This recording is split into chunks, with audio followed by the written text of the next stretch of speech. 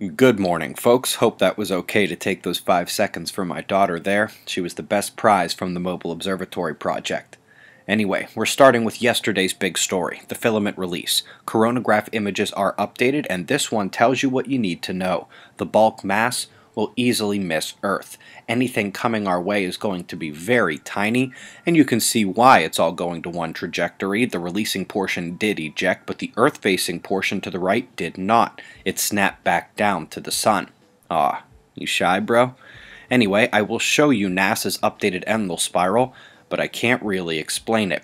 It shows faint CME missing and potential impact from the densest portion. When you see the splash effects next to the satellite images, it's really difficult to get behind NASA's analysis on this one. Either way, they say impact could occur on the 25th. That's Wednesday. Well, what about since that filament eruption? Since the release, the Sun hasn't had any other large ejecta events from this side of the disk. Still got sunspots, coronal holes, and plasma filaments of note, however. Coming to spaceweathernews.com, we find flaring on the rise, nearly cracking M-class range. But the Earth-facing quiet is no rookie. It's the departing spot allowed to give these X-ray events. Meanwhile, across the face of the Sun, to the left we see our incoming active regions, magnetic separation, and quiet conditions here.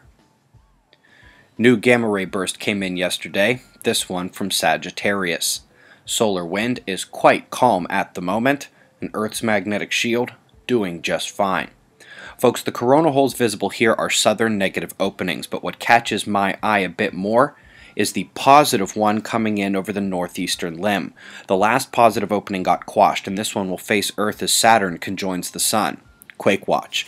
But until that time, seismicity is moderate only. Mid-range rumble in Mexico is an Earth spot quake with a tropical storm forming due south of it. Also had another one go off in Venezuela, 2 rare ones in a week, and the top quake of the day hit Afghanistan. This one actually may have been 6.0. Quick note for Stephen Goddard and others tracking fishy temperature data held by NASA and NOAA. Yesterday I saw this monthly high temperature record reading in Alaska. Wow. Stephen, make sure they don't try to add that one to the official list, as it was an error of about 90 degrees. I think someone took that sensor inside. You can't get outside temperature readings like that unless you were to go all the way south almost to the equator at that time. So, yeah.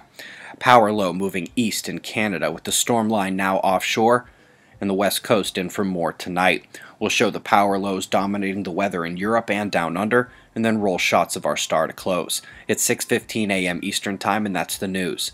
Eyes open, no fear. Be safe, everyone.